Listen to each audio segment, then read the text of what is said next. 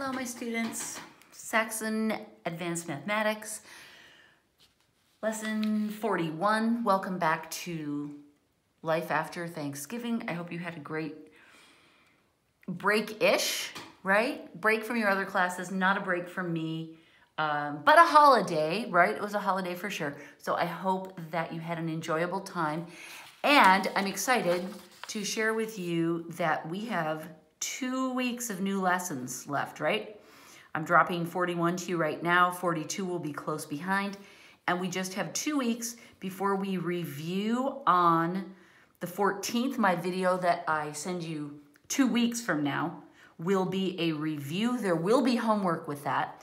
And then Wednesday, I will be dropping off at your home the midterm, and you will have 24 hours in which to take it. It is not a take-home exam. It is not an open book exam.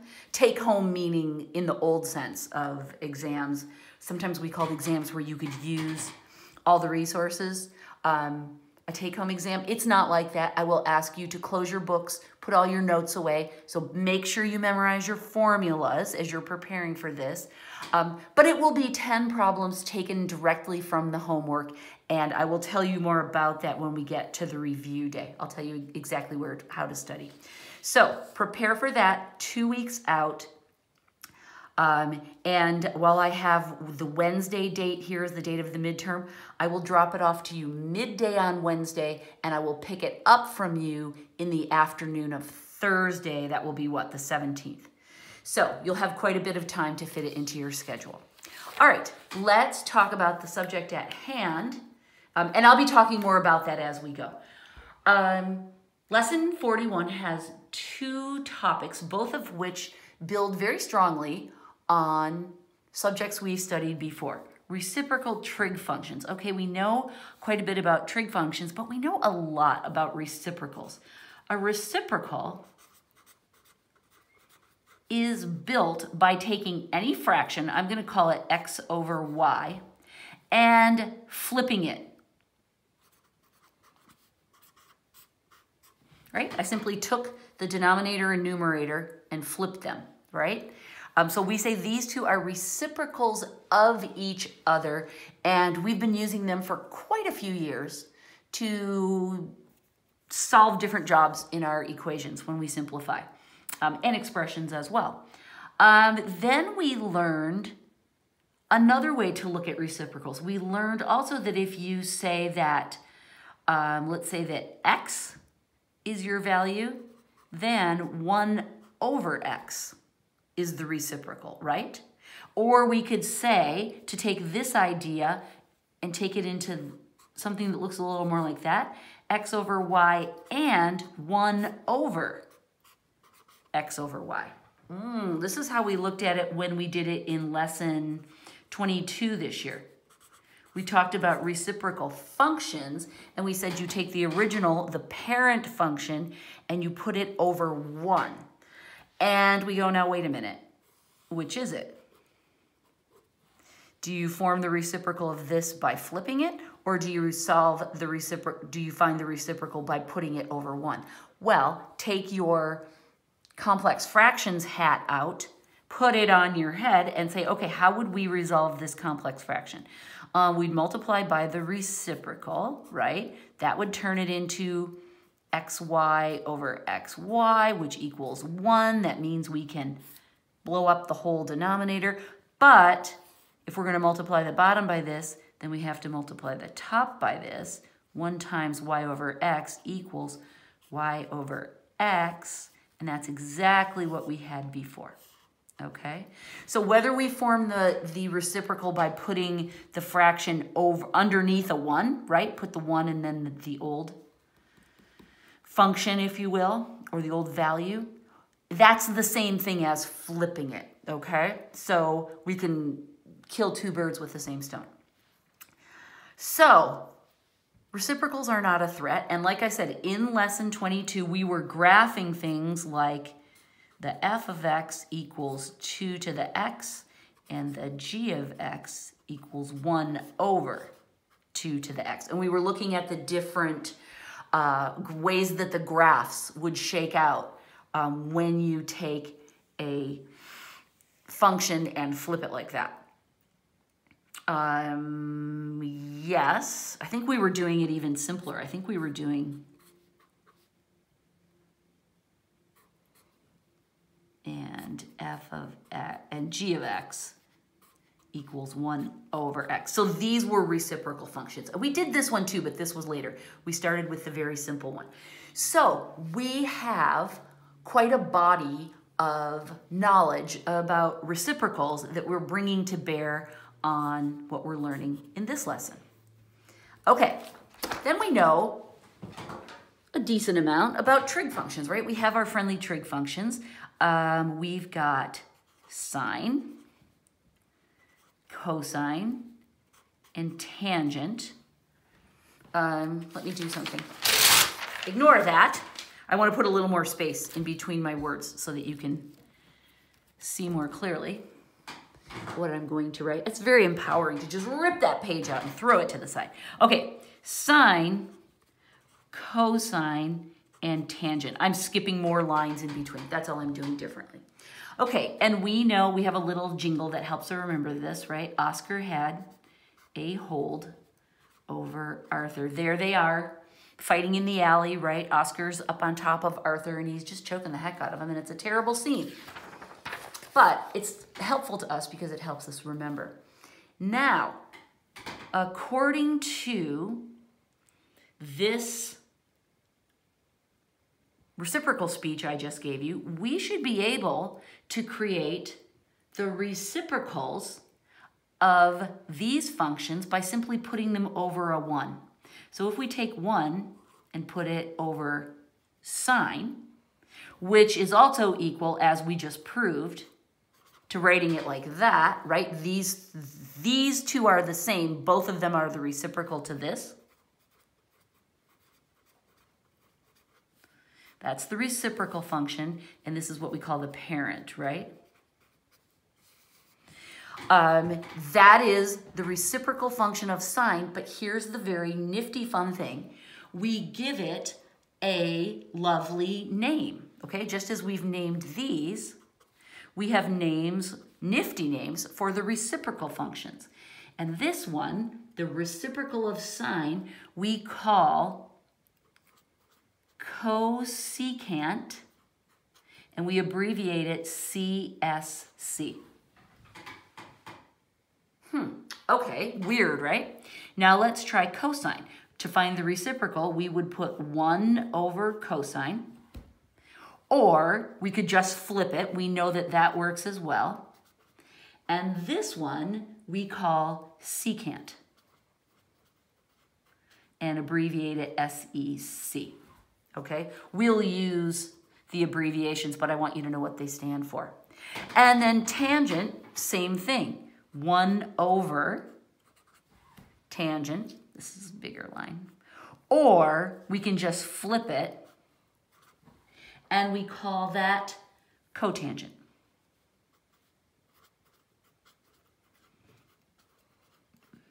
And that is COT is how we abbreviate that one. All right, now everyone gets confused because how do you remember which one's cosecant and which one's secant? It seems confusing because in some ways you think, well, shouldn't the cosines be together? Heads up, no, we don't want the cosines together. So the reciprocal function that says cosecant goes with sine, and the one that says just plain secant goes with cosine. Interesting pattern with the names, right? Sine and cosine, secant and cosecant. We're going to get to that later. These names all have a really cool explanation of why they are the way they are. But for your purposes, I just remembered that the reciprocal functions don't have matching letters. The S does not go with the S goes with the C. And vice versa, cosine starts with a C and it goes with secant, the S. All right? So just remember the letters should not match up. And then cotangent is just a lovely little friend. He's easy to match, right? Tangent, cotangent. That makes much more sense. Now, how do we use these? How do we use the reciprocal functions? Well, here's the thing. in most types of problems, we don't really need these because we can solve them using just the basic parent functions, and these are just kind of fancy bells and whistles. But we're going to practice using them just so we get used to them and they don't scare us. So keep that in mind, that we use the parent functions in all kinds of different interesting problems. The reciprocals, not so much. We're just practicing them so that we're used to them. Diving in. Make sure that you memorize. I'm going to give you something else to memorize later. This is helpful to memorize, but there's a lot of information there. I'm going to give you a condensed version of it later. All right, draw the appropriate triangles and evaluate secant of 330 degrees plus cotangent of 480. Okay, we're used to doing problems like this. We can handle the fact that this is greater than 360, right? It's got an extra spin in it. That's fine.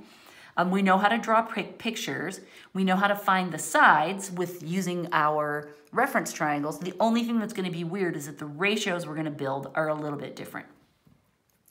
So let's draw some pictures. 330, that's positive, so it's going to be there in the fourth quadrant, right? 90, 180, 270, and then we need 60 more.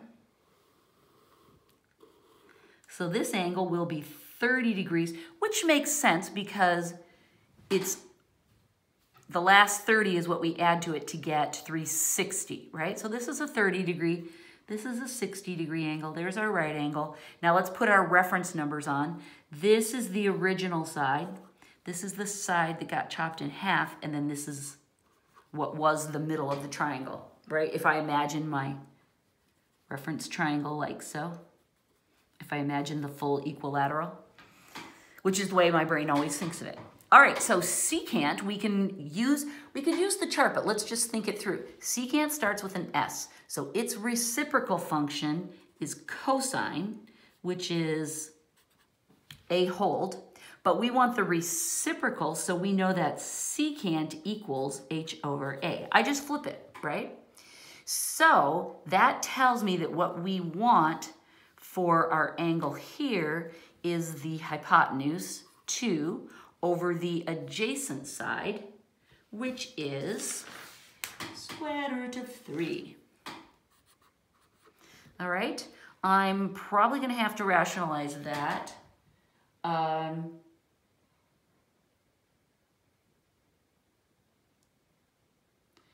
And here's the thing. I'm going to have to rationalize that. We'll get to that in a minute. The signs for the reciprocal functions are the same as their parent functions.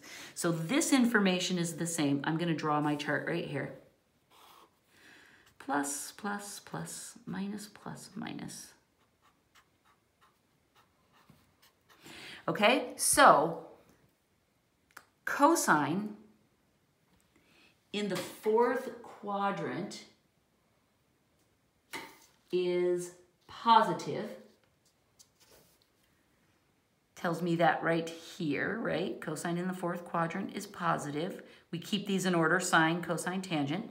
So this is my final value. I am not going to rationalize it yet. I want to see what I get for the other one.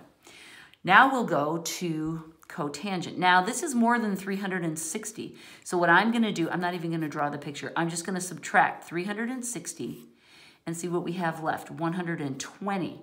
Okay, so that tells me it's going to be in the second quadrant, right? Let's double check. We'll draw this, 90, and then it won't go all the way to 180. It will go 30 more. So that will be a 60-degree angle, right? This is 60 degrees because if I add 60 to the 120, I get the full 180, right? This much is the 120. This is my 60. Okay, good. 30. Now let's try and get our perspective in so we can write in the sides of our reference triangle. This is the original side, that's 2. This is the side that was chopped in half, it's 1. And this is square root of 3. Tangent is over Arthur. So cotangent is the other way around, right? I'm not using my chart. I'm just using my logic to keep this straight. Okay, so that means that the cotangent is the adjacent, which is 1, over the opposite, which is square root of 3. Okay, so now we have a value for the secant of 330, and we have a value for the cotangent of 480, and what we have to do is add them. So it's 2 over square root of 3 plus 1 over square root of 3 equals 3 over square root of 3. Oh, I forgot to check my sign on this. That's important, isn't it? Tangent in the second quarter, ooh, this is a good catch, right? Tangent in the second quarter quadrant is negative. So I'm actually subtracting here, aren't I? This is negative square root of 3. So 2 minus 1 is actually 1 over the square root of 3. And then for our final answer, we will rationalize that denominator. And our final answer will be square root of 3 over 3. It's a positive result. This part of it was negative, right? I squeezed it in right there. All right. That's the right answer. Yay. Checking the signs on these is always, it's just one extra step, you guys, and it's easy to forget that. So just remember that's part of the package. What helps me is to get that diagram on the page sooner rather than later. Okay, let's try another one. There are 3 of these. No, I lied. There are 4. Example 41.2. Draw the approximate triangles to evaluate. Oh gosh, John's going to make it so exciting. Ready? It's more than you can handle.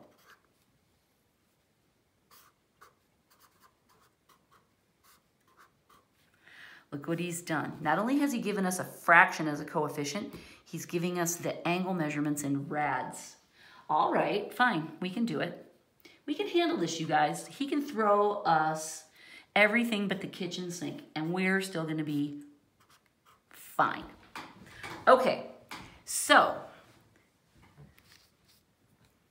these are our trig functions, or our reciprocal functions. We're gonna remember that. We're gonna remember the letters are opposite to the parent functions they represent.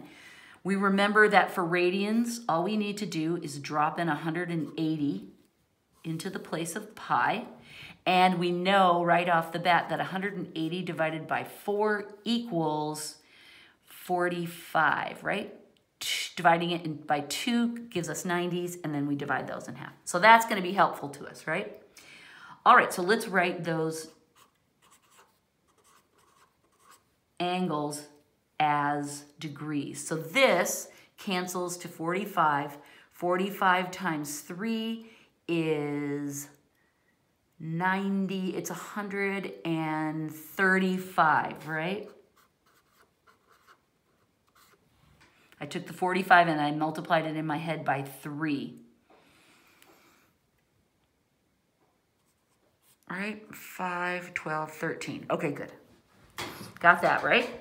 Okay, minus, that's in the problem. Double checking, yes. Secant. Oh, and this should have parentheses around it as well. Now we know that pi over 4 is 45, so it's 45 times 11, which is, multiplying by 11 is always fun. It looks like that, right? And that is 495. Okay, I'm gonna write that down. That's positive 495. This one was a negative angle measurement. This one is positive. But we see right away that that's larger than 360, so that's got an extra spin in it, right? So we're gonna subtract 360 to get rid of that first trip around, and we'll see we get what, 135. Okay, so this means that our angle measurement is actually 135 positive. This is 135 negative. Okay. Whew. Are you dizzy yet? Excuse me, it's kind of crazy. All right, negative 135 is going to land us in the third quadrant. Let's double check. We're going backwards. So here's 90, here's 180. Okay, so we don't need to go that far. Here's 90, and then we need 45 more. Beautiful, so it looks like this. It's 1 square root of 2, and these are both 45 degrees. I like to just write that reference triangle right into my picture. John always shows them separately, and it's just confusing. Okay, so now let's figure out what cosecant means. Well, we know the letters are opposite. So this is the reciprocal function of secant, right? Which is, or I'm sorry, sine. Secant is another reciprocal function. This guy is partners with either sine or cosine, and we know it's got to be sine because this starts with a C, and we need the one with an S. So sine is Oscar had, so cosecant is the opposite, right? So this is what we want. Okay, and that would be, in this case, the hypotenuse is the square root of 2 over the opposite. We're here. Hypotenuse over the opposite is 1. Now let's write our sign chart. Positive, negative sign, not that sign. Plus, plus, plus, minus, plus, minus. Okay, and we're in the third quadrant, and we're dealing with cosecant, so that's buddies with sine, and so it is a negative value in the third quadrant. Got it? Okay, so that means that's our value. Okay, I'm just going to calculate these values first. This value is that. I'll just write it in so we don't get confused. Then my next step will be to multiply 2/3 times minus square root of 2 over 1, right? And then we'll subtract, and now let's figure out what this is. All right, positive 135 this time, so we're in the second quadrant, right? Because this much would be 90, and then we'd need another 45. Ignore that line. It's just an intruder. Right? This much would be the 135. This is the other 45 that would help us total 180. So this is 1 square root of 2. I'm not going to put the, well, I guess I will. Go ahead and put the degrees in. Okay, so we're now set up. We've got our triangle in place. That all looks good. Now this is a reciprocal function, so who's his friend? His parent. His parent starts with the C, so it's cosine. Cosine is a hold, so that tells us that secant, the reciprocal little friend, must be ha. Right? This one's ho, and this one's ha. Although I don't like to say that because it's just super confusing. But anyway, oh wait, yes, this is right. I got all confused and excited there for a minute. All right, so 135, the secant, is the hypotenuse, which is the square root of 2, over the adjacent, which is 1. Huh. Looks a lot like the other one, doesn't it? So, this time, and no, we have to check the sign. We're talking about secant, which is buddies with cosine, and we're in the second quadrant. Here's my chart. Cosine in the second quadrant is negative. So this needs to be a negative. All right. This negative stays the same. I don't have a coefficient on this side, so it's just minus, and then I'll write it again over here, minus square root of 2 over 1. Oh, that's interesting. These combine, here I'll go around, those become a plus. So let's multiply this together. It's minus 2 square root of 2, right? Pigs with pigs, wolves with wolves, they stay separate, over 3 plus square root of 2 over 1. All right, that looks good. That looks interesting. Now, I'd like to combine these, and I see that the radicals match, and I get excited about that. So we're gonna have to get the denominators matching. So this one's gonna need to be multiplied by 3 over 3, right? So I'm gonna squeeze the 3 in there, and then the 3 there, right? Adjusting that. Now we're ready to combine. The denominators match, so that will stay the same. This is minus 2 and a plus 3. The radicals match, so we can ignore them. Minus 2 and plus 3 is positive 1. I don't have to write it down. I can just write the radical, and that is the right answer. Oh my gosh, was that exciting? It's so many steps, you guys. It's so many steps. And there's lots of little pieces, right? We have to remember the coefficients. We have to deal with the reciprocals. We have to deal with the radicals. We have to deal with the signs. Whew, it's a lot. Or the radians. I'm sorry, I call those radicals, but they're radians. We have to deal with radicals too, though, don't we? So there are so many moving pieces. We are juggling so many balls at one time, which is why you should just take a minute right now, if you even followed that remotely, and go, holy cow, I'm getting ridiculously smart. Go take a break if you need to. Put me on pause and go tell your mother, did you know you're raising a genius? Because you are. But I will carry on.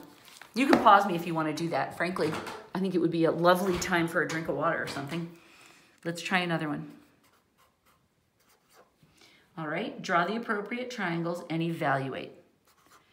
Secant of 10 pi over 3 plus cosecant. Here we go, it's gonna get crazy. Minus 7 pi over 2. All right.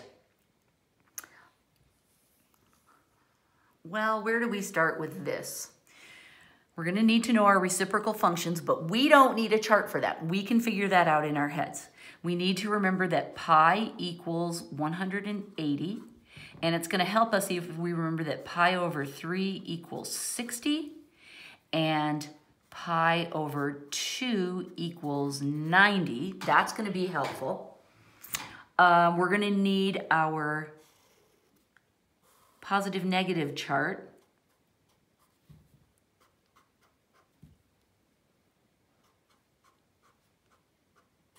Okay, I make sure I've got that on every page. Okay, so let's start here, and we'll fix the degrees first. Later, we're gonna get so comfortable that we're gonna say, let's just work this in radians, but we're not there yet, and we can just fix that right away. Pi over 3 equals 60. When we fix that, it will become 600, right? This cancels, it becomes 60. We multiply it by 10. 600 degrees. Well, that's gonna bear some subtracting, right? Plus the cosecant of, and this is gonna have a minus sign in front of it, pi over 2 is 90, so then we take 90 times 7, minus 630 degrees. Okay, let's clean those degree measurements up. Let's take the extra spins out, right?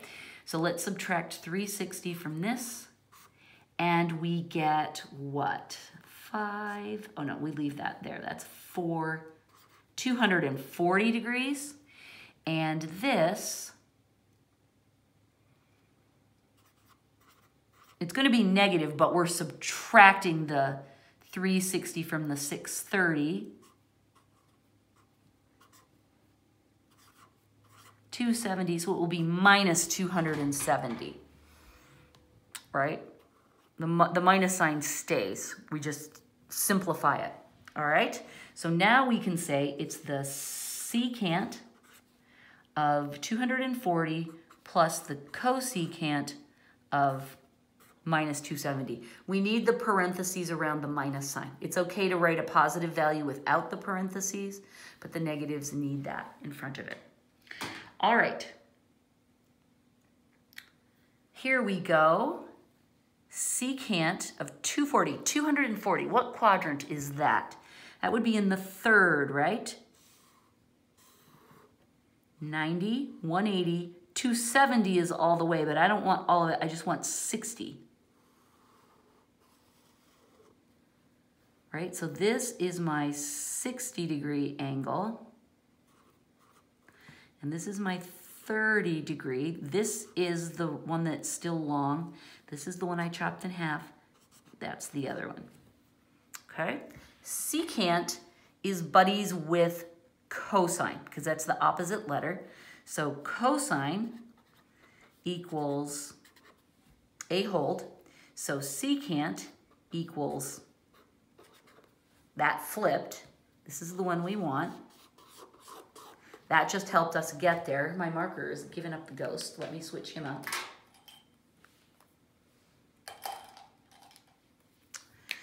All right, so the secant of this angle, this 240 degrees that we've chopped down to a 60, we want the hypotenuse, which is 2, over the adjacent, which is 1. All right, and then we're dealing with cosine. In the third quadrant, right there, it is negative.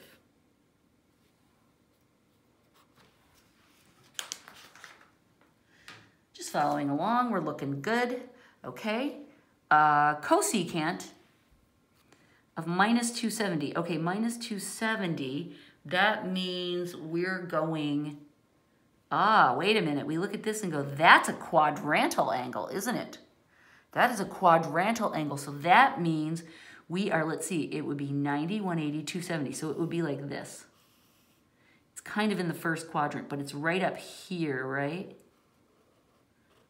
It's like that, because if we're counting our degrees, it's 90, 180, 270. It's right here. And cosecant is friends with sine. So cosecant would be the hypotenuse over the opposite. Okay, so at this one, the measured here, the opposite side is, sine refers to the y value, right? Sine is associated with y, cosine is associated with x. So our y value is pretty much 1, and our hypotenuse is always 1. So that means the cosecant at this quadrangle angle is 1. Okay. And that means that all we have to do to simplify this, we're adding, let me just double check. Sine in the first quadrant, or right here, is positive, right? Sine is positive in both of those. So it would be positive 1. And that means we just have minus 2 plus 1, so our final answer is minus 1.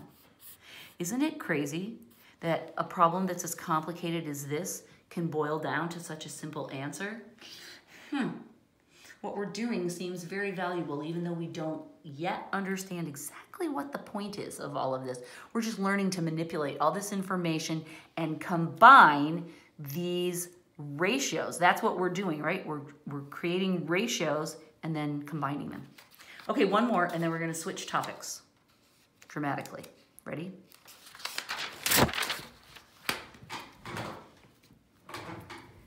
Example 41.4. Draw the appropriate triangles and evaluate cotangent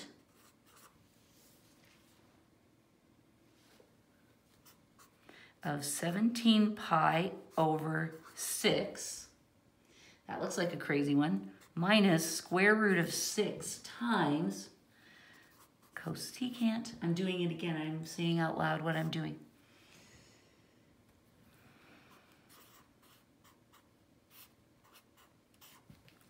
Okay, John has started working the problems in radians. He doesn't automatically shift to degrees. I do not expect that of you yet. I am 100% fine with you continuing to adjust these to degrees right away and working them in that mode.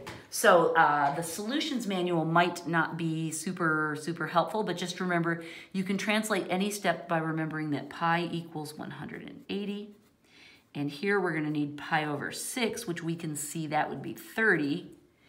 And pi over 4, which we did in an earlier problem, that's 45. All right, so that's helpful to us because it helps us reduce these really fast. Let's do that first. Cotangent, it will be pi over 6 is 30, so then we'll have to take the 30 and multiply it by 17. 17 by 30, 21. That'll be 510 degrees. Okay, and then let's just right away subtract the 360. That becomes 11 minus 6 is 150 degrees. That'll be our cotangent value, minus square root of 6 times the cosecant. Let's fix this. Pi over 4 is 45, so we need 45 times 9. Here. I think it's great for you to do your calculations like this, but I don't want to confuse you by having a scribbly page. 45 times 9. This is 45 again. 36 plus 4 is 40. And then we'll subtract the 360 to get 45 degrees. But it's negative. So that's what we've got. Whew. Okay. Got those degrees taken care of. That's good news. We've got them simplified for the extra spins. Now we want to figure out what quadrant these are going to be in. 150. That will be in the second quadrant, right? Because we'll go 90. We don't need all of 180. From the 90, we just need another 60. So this will become our 30-degree angle, and that's our 60. Whoops. 60. Double check this. Yes, 150 plus 30 gives us 180. That I'm convinced that that's right. This is our 2. This is our 1. This is our square root of 3. Cotangent is friends with tangent. Tangent is over Arthur, so cotangent is the opposite of that. Remember, we don't need to memorize those reciprocal functions as if they're something new. We can remember them based on their relationships with the parent functions that we know so well. So I'm here. The adjacent side is square root of 3. The opposite side is 1. And what's the sign of tangent in the second quadrant? Let's jot that up here. Oops.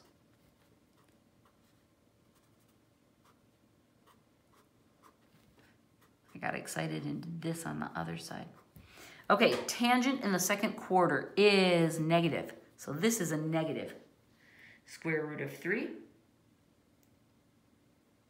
Okay. Beautiful, we're good. Now, and that has no coefficient, so then we're gonna do minus square root of 6, and I'm gonna put it over 1, and then we'll calculate this value right here, and we'll put that in there. All right, so cosecant, wow, you can't really read that, can you? Minus 45 degrees, that tells me fourth quadrant. It's right down the middle, right? I'm cool with the 30, 60, 90, the 30, 60, 90 triangle, but I love the 45. It's so cute and simple. 1, 1, square root of 2. Cosecant is friends with sine. Sine is Oscar had, so this is hypotenuse over opposite. Hypotenuse is square root of 2. Opposite is 1. So this is square root of 2 over 1. But what is the value of sine in the fourth quadrant? It is negative, so that becomes a negative. Okay, I like it. Now let's simplify all of this. Okay, I see that we don't have fractions anywhere, so I'm just gonna delete all those ones, but I'm gonna do some multiplying here, right? Because we're multiplying that. So it's gonna be minus square root of 3. Then this is gonna give me a plus square root of 12. And that looks like a dead end until I remember, oh, 4 gives me a root in here with a pair of 2's that I can pull out. So that's gonna be minus square root of 3 plus pair of pigs in equals a single guy on the outside, 2 square root of 3. Now my radicals match. And I can see that this is a minus 1, right? Minus 1 plus 2 gives me a positive 1. So my answer is just square root of 3. Oh, you're a genius. I'm telling you, those are really hard problems. Will there be one on the midterm? Yeah, you better believe, with whatever else we've added to it at that time. But this is good stuff. Okay, this is a huge part of what this year is focused on, is this whole trig function mashup. And we're mashing it good.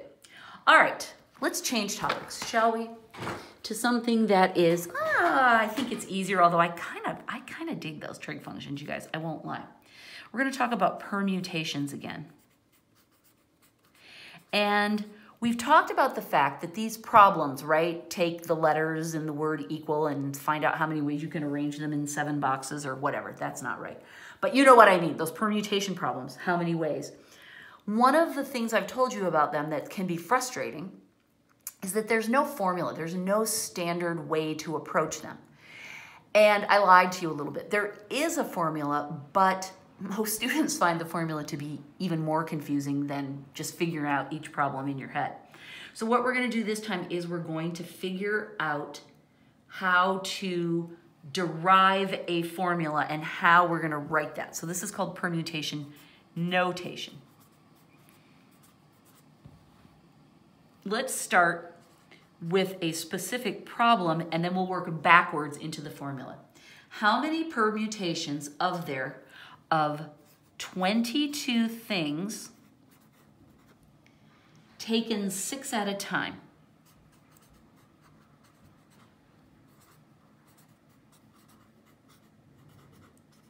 Okay, and we're assuming in all of these that there's no replacement, because what we're assuming is that these things are physical things. So we can't just keep choosing the same one over and over again, right? They're physical objects. So we know, okay, that you take a box, you divide it into 6 compartments to represent the 6 things you're taking at a time. And the first one, you can choose any one. Now you've given one up. Now you've given up 2, right? We know this pattern. Okay? So that we know is the answer, and if we multiply it all out, it's some crazy number. What is it? 53,721,360. Okay? We hardly even care about that in this problem because what we're really trying to do is find the formula. Now, what we're going to do is we're going to assign variables. N equals the number of things, right? And in our case, it's equal to 22. R is the letter we're going to use for the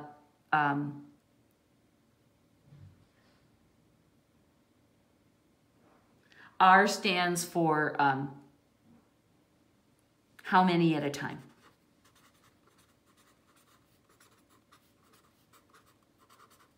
And in our case, it's 6, our case, okay? So what we do is we say the permutation of 22 things taken 6 at a time. Notice how I wrote the numbers on either side of that. That's the form we're going to use in this notation. Equals 22 times 21 times 20 times 19 times 18 times 17. I got squishy. Now, we're going to try and restate these numbers in terms of n. The first one is n. Then we're going to multiply it by n minus 1, right? 21 is equal to n minus 1. Then we're going to multiply it by n minus 2, n minus 3, n minus 4, n minus 5, okay?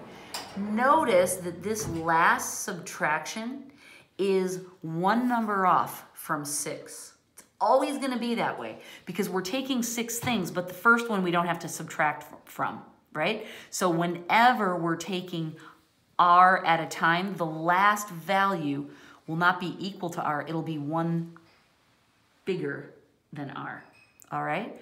So the way we can create a formula out of this is to say, if we want to find the permutation of n things taken r at a time, we will multiply n times n minus 1 times n minus 2, and so on until we get to n minus the number of things plus 1.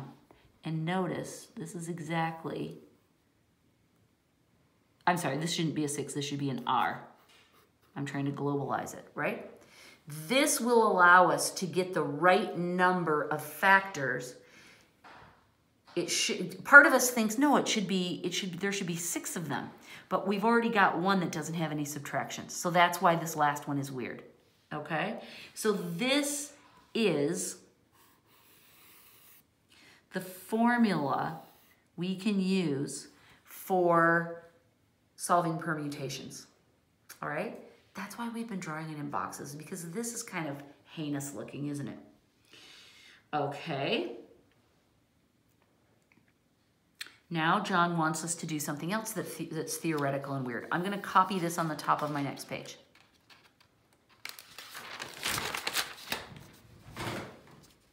Okay, we said that the permutation of n things taken r at a time is equal to n times n minus 1, right? We just subtract as we go to each box. N minus 2, dot, dot, dot, and so on until you get to n minus r, but then you add 1 back because this first one doesn't have a subtraction. This first one counts. I don't know how to say that any better. I hope you know what I'm talking about. If not, we'll have a chat during the video this week, or the FaceTime chat. Okay, so how can we use this? This next problem is, it says show how it can be calculated using the concept of factorial. All right, using the previous example.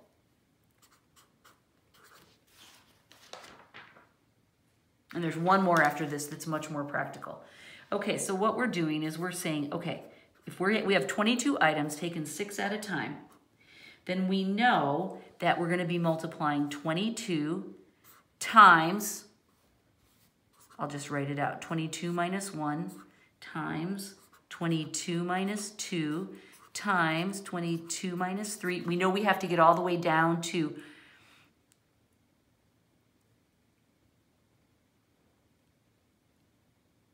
r plus 1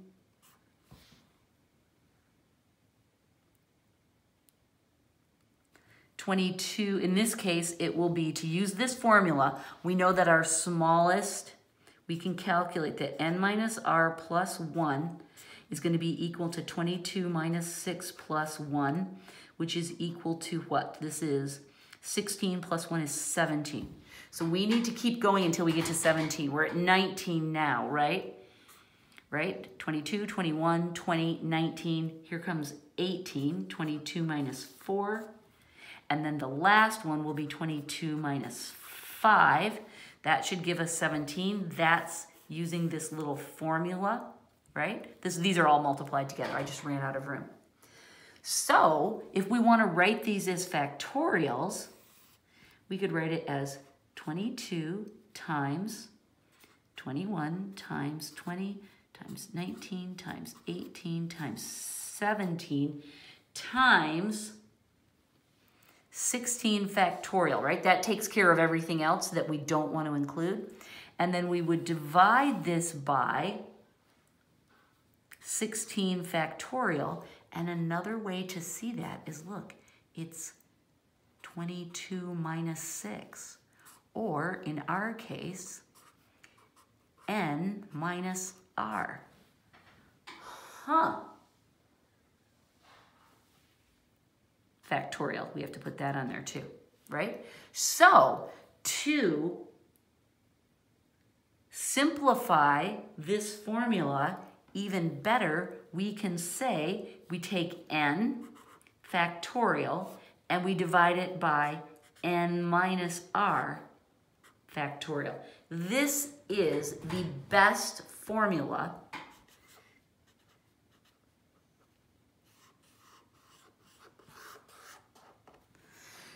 for finding permutations. This one is bulky and has a long tail, right? That's why we don't like it. But we have to do this one last step using factorials to simplify. This formula will get us the answer. And let's just do a problem that we can readily understand.